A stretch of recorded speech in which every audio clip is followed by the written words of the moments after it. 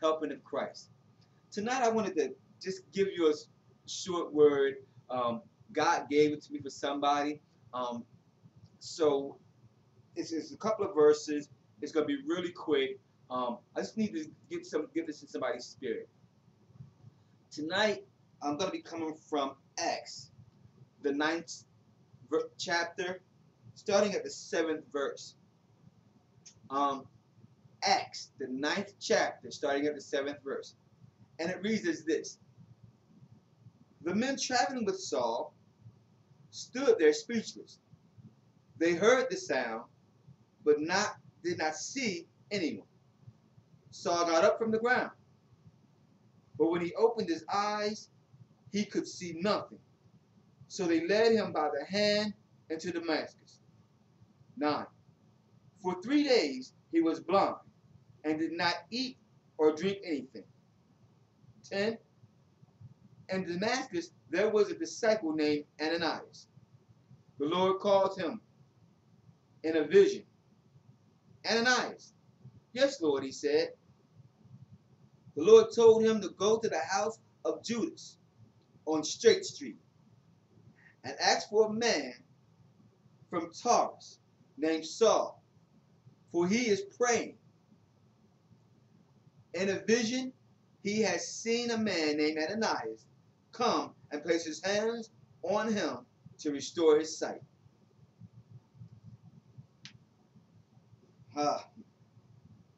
The word that God gave me for somebody is,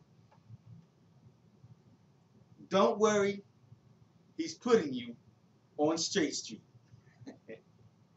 Don't worry, he's putting you on Straight Street. Now, we all know this part of the Bible very well. It's been used as a backdrop for many different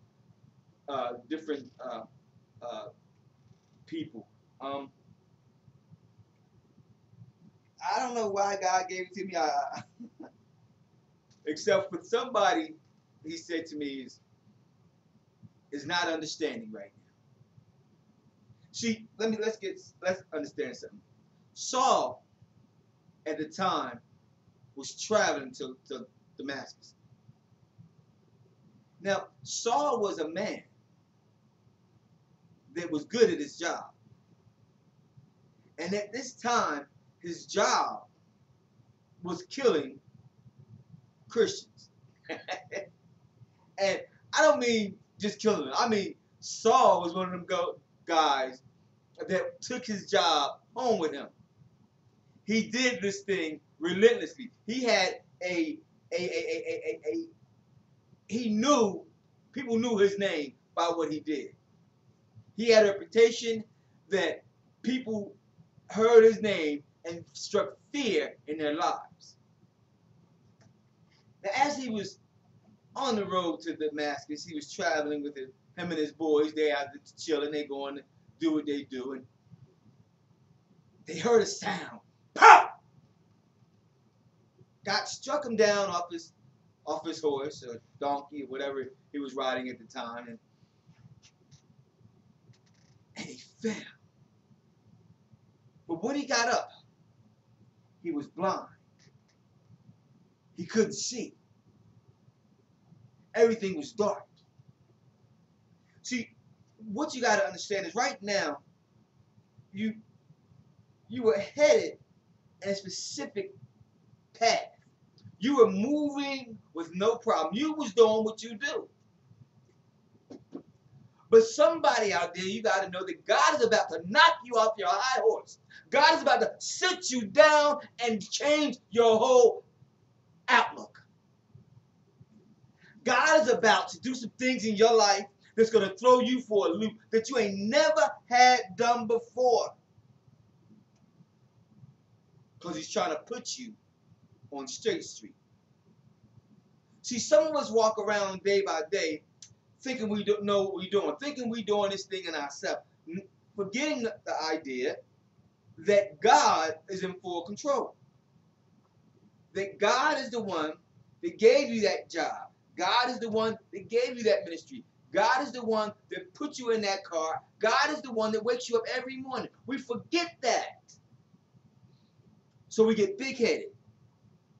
We get to thinking, oh, I got it going on. Oh, I'm the one. But God is about to do something in your life that's going to sit you back on straight street.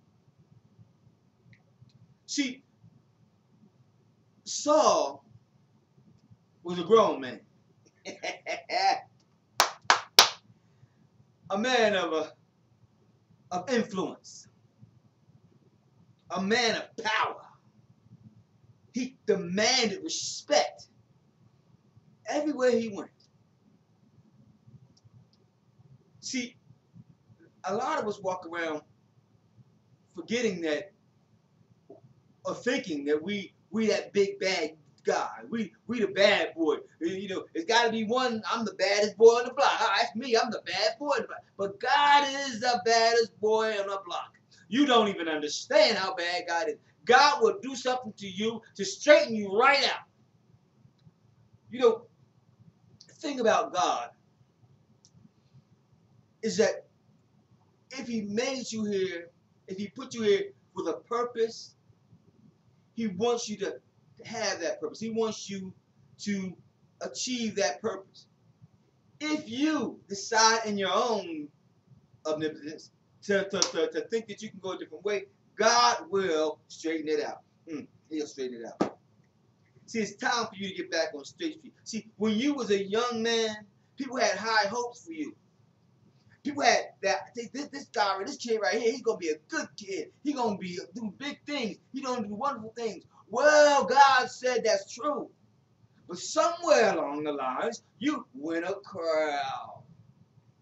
Oh, man, you start following the girls, or you got a little big head because you start playing basketball, or somebody told you you could preach a little bit. Oh, my God, my God.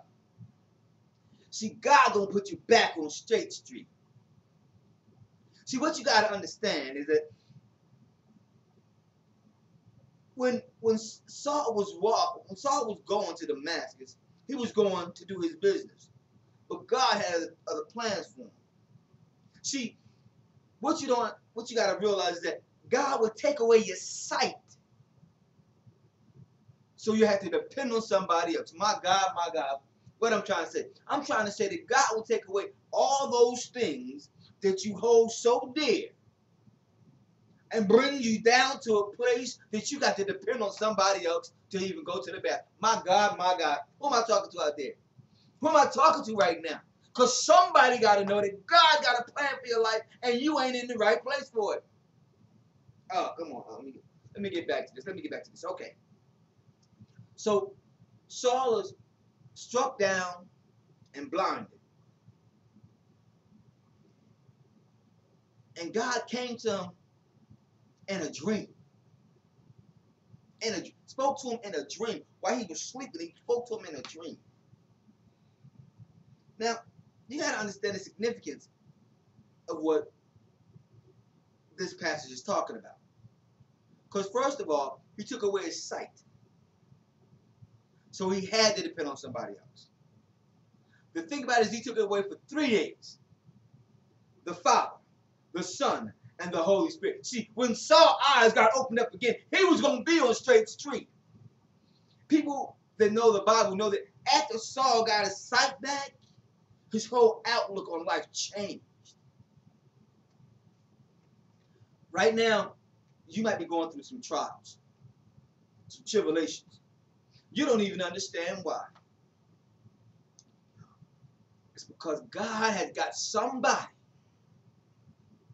ready to release a word in your soul that can get you back on straight street. You might not know how you went wrong. You might not even know that you went wrong. But God is trying to get you back to where you first found him. Oh, my God. See, God is tired of you giving him them popcorn prayers. See, God is tired of you laying hands on somebody when you need to lay hands on yourself. God is tired of you prophesying to others and ignoring his word. He's telling you, my God, somebody got to know that God is trying to get you back on straight street. Listen, let me get back to this text. So, Saul is struck down. He's blinded. Now, understand something. God is so good. He's so good. He's so good. He's so good. The same time he was speaking to Saul in the dream, he was speaking to Ananias in a dream. Oh, God. See, when he... See, it just blows my mind. The way he orchestrates this thing. See, the same time he sent you out, he sent your blessing to meet you. My God, my God. The same time he sent you out, he sent your blessing to meet you. You just got to get there. See, you got to go straight, and it's going to meet you right there. Oh, my God. See, Ananias was Saul's blessing. See, he gave him back his sight, but he gave him back more. 3 days. 3 days it took for Saul to change his mind. 3 days it took Saul to change his heart. 3 days it took Saul to change his destiny. My God, my God. Are you hearing what I'm saying right now? 3 days. That's all. The word tells us that it happened suddenly. Suddenly. He's trying to put you on straight street. See, you wondering why your ministry is at a lull, why it ain't lifting the way it should, because he's trying to put you on straight street. Oh, no, you're not out there fornicating. You're not out there cursing. You're not out there drinking and running the streets. But whose tongue is flapping? Oh, my God. Who are you backbiting? Who are you speaking of curses against? Who are you hurting in the spirit realm so that you can't be set free? My God, my God, my God. He's trying to put you on straight street. Okay, let's finish this thing up. So Saul struck off his horse. Saul blinded for 3 days. Jesus comes to him, God comes to him in a dream and tells him, go this way, and a man named Ananias is going to heal your eyes. He's going to give you back your vision. Yeah. You'll never see the same way again. My God, my God. You'll never see. When God do what he got to do in your life, you'll never see things the way you saw them before. You'll never see people the way you saw them before. You'll never hear things the way you heard them before. You'll be all new. God, the Bible tells us that you're a new creature. Old things will pass away. That's even if you're saved, even if you're already a pastor or preacher, even if you're a deacon or minister, your time is now. God wants to put you on straight street. My God, my God. Somebody out there listening to what I'm saying right now. God wants to reveal to you wonders of the world.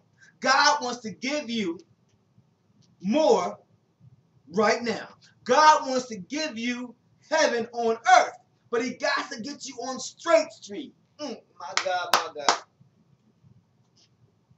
What you got to know is that right now, you've been having issues in your marriage.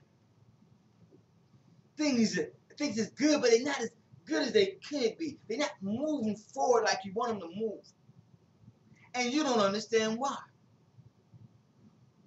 You've been doing what you think you're supposed to be doing. You've been working hard, and you got money, and you're doing this, and you're doing that, you're saving it, but it seems like the money just ain't going where you want it to go. It ain't doing what you want it to do. Because God is trying to let you understand something. That it's him first, not money. That if you seek ye first the kingdom of God and his righteousness, all these things shall be added unto you. My God, my God, my God. He's trying to put you on straight street. All right, let's wrap this up. See, what you don't know is that God has to bring you through a narrow place. So that when you get through that narrow place, when you get to the other side, he can open you up. And you can bloom. You can stretch out and go to where he wants you to go. You can become more than you ever thought you could be, but you gotta stay straight street with God. He loves you so much.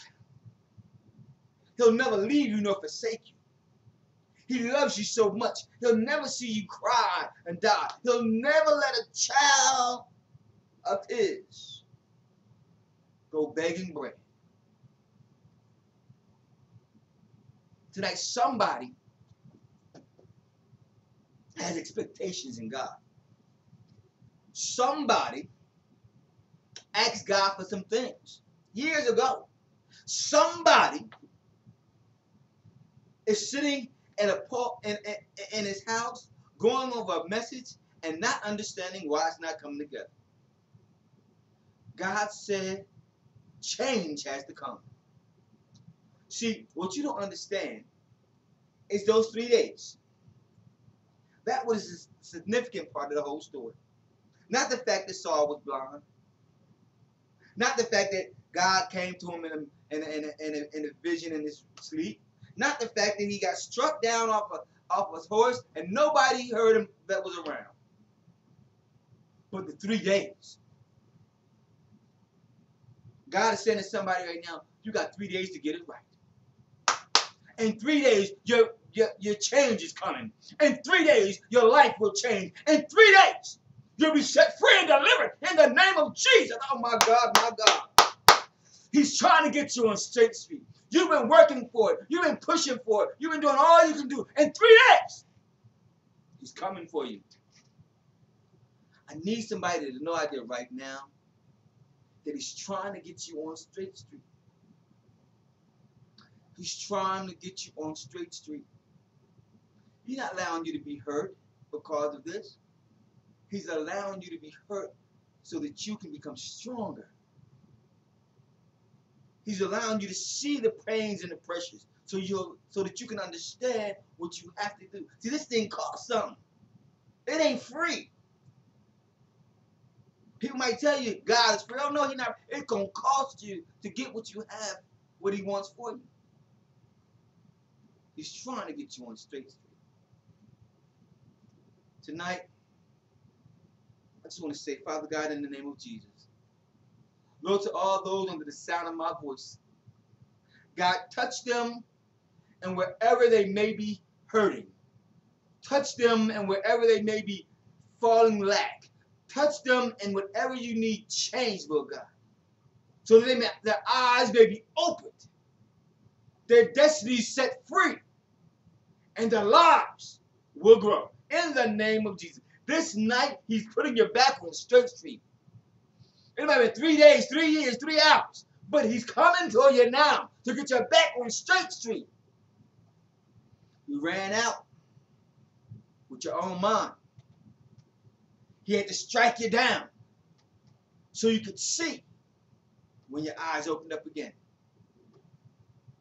You're going to meet your destiny. You're going to meet your future. You're going to meet your deliverance on straight street. Get ready. Get ready, get ready, get ready, get ready. He's coming for you on straight street. Get your affairs in order. Get your spirit prepared. Get your mind intact. Because he's coming on straight street. My God, my God, my God. He's coming for you on straight street. Father God, we thank you for this word that went forth. We hope it touched somebody's life. We hope it gave someone another chance, Lord God. We hope it opened up the thoughts in their minds, Lord God. We know, Lord God, that their dreams they're having, Lord God, let them understand that the dreams they're having are for a reason. To understand that God is speaking to them through their dreams. He's speaking through their subconscious. We walk by faith, not by sight. You don't need to see where you're going. Just got to go where you're going. God said He'll direct your path. He's putting you on straight street. I just had to get that out there with somebody. I didn't want to be long. I didn't want to be out here because I know you got things to do. But take time out today. Sit down and talk to God. Hear what He has to say to you, what He has to impart in your spirit, so He can put you on straight street and you can get all that He has in store for you. Again, I'm Calvin. This is AJ Ministries, and I want to thank you. And in all you're getting, get understanding.